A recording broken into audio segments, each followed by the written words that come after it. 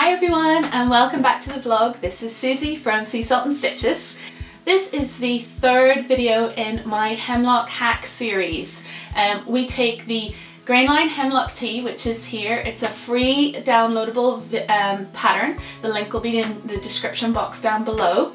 And I am talking you through 4 different hacks that you can do to the Grainline Hemlock tee. I've already done a short sleeved hack, I've done a cowl neck hack like this jumper here, and in this video I am doing a colour block hack to copy this picture that I found on Pinterest.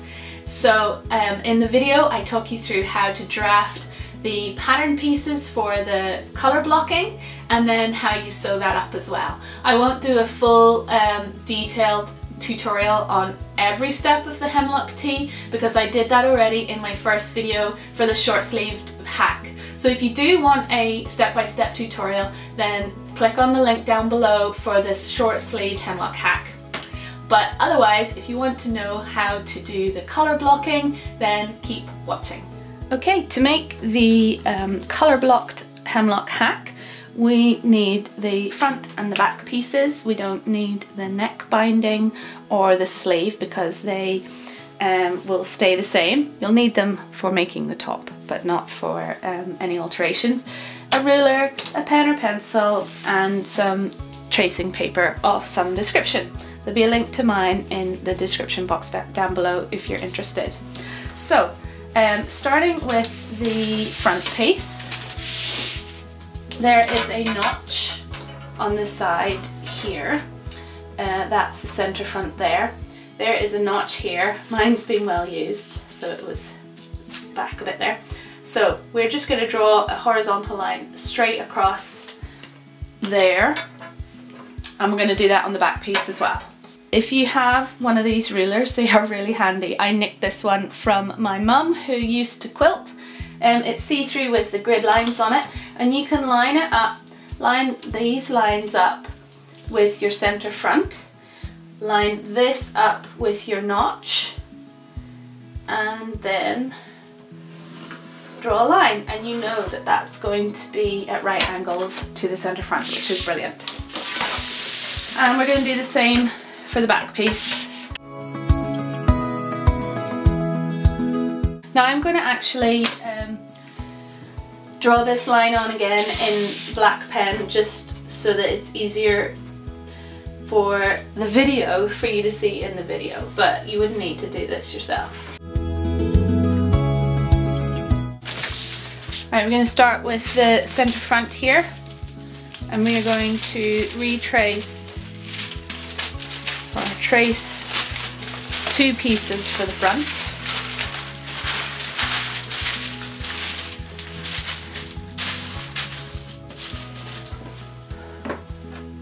I'm not sure whether this is going to show up on camera. And make sure, if you have grid lines, make sure they are parallel to the center front, because that is your grade line. So we're going to trace around the top part of the pattern piece to our newly drawn line, and we're going to add 3/8 of an inch below it, and that's our seam allowance because the hemlock only has a 3/8 of an inch seam allowance, so we want to keep it consistent the whole way through. So I'm going to go ahead and do that.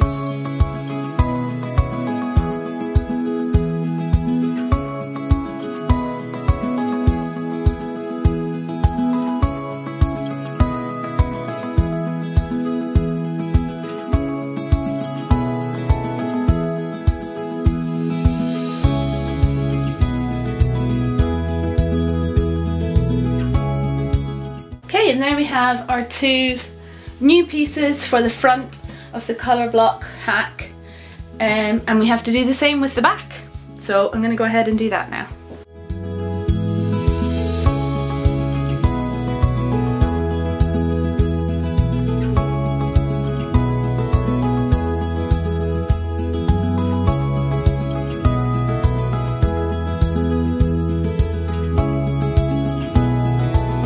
And here are the pieces that you'll need for the Hemlock colour block hack.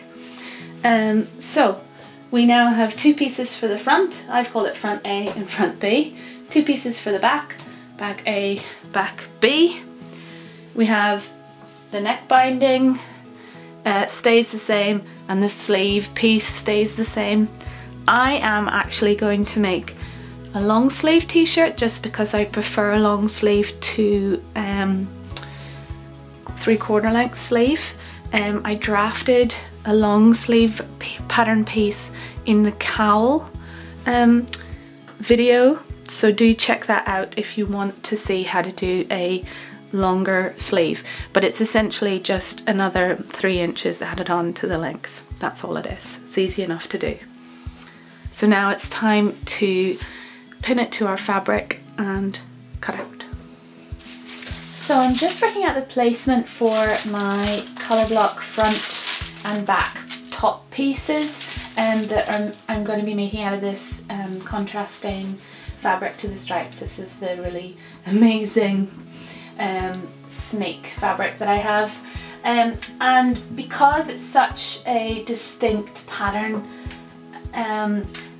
I want to make sure I get the most out of the piece that I've bought. I've only bought half a meter because I knew I only needed a little bit. So what I'm actually doing is laying the fabric out completely flat, and I've been working on where I want the placement of my pieces, bearing in mind that that's going to be on a fold. If you wanted to be really pedantic about it, you could retrace your pattern piece and make it flat. But what I'm not actually going to do that this time. I'm just working out where I'd like it to be. I quite like this here with the snake, and this is the front, so this is more important to me than what's on the back. So I like that guy there. I think this is my neckline, and if I'm just sort of having a little look to see what's over here, then I can see that I'm also going to be getting this in it, and a bit of that snake. His head might be in the seam allowance, but I don't think that'll be very noticeable because it's a dropped shoulder anyway. But as long as I've got that, I think, and I've got this, which is quite nice, this snake here will be right in the middle. So I think I'm happy with that. And then in terms of the back piece, as I said, I'm not so worried about what I can see, but I've got this one again. I quite like that too. Maybe do that, and then I'd have these nice flowers. Just to make it a little bit different from that, because he's going to be, this is the same as that, so maybe just to make it a little bit more different than having him on both the front and the back, he's going to be cut off if I leave it there. I think that's what I'm going to do.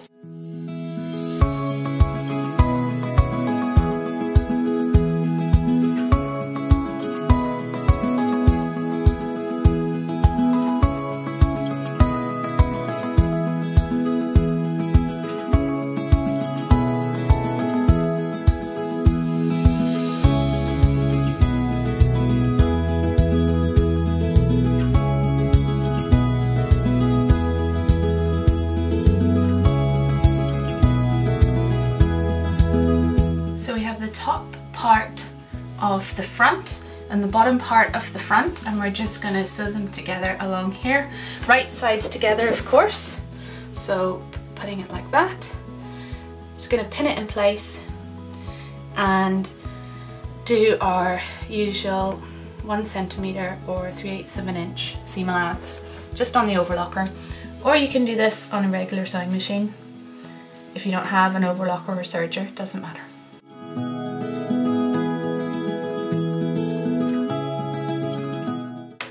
I've also prepped my back piece as well with the base, and this is the back piece, so I'm going to sew them both now just to save time.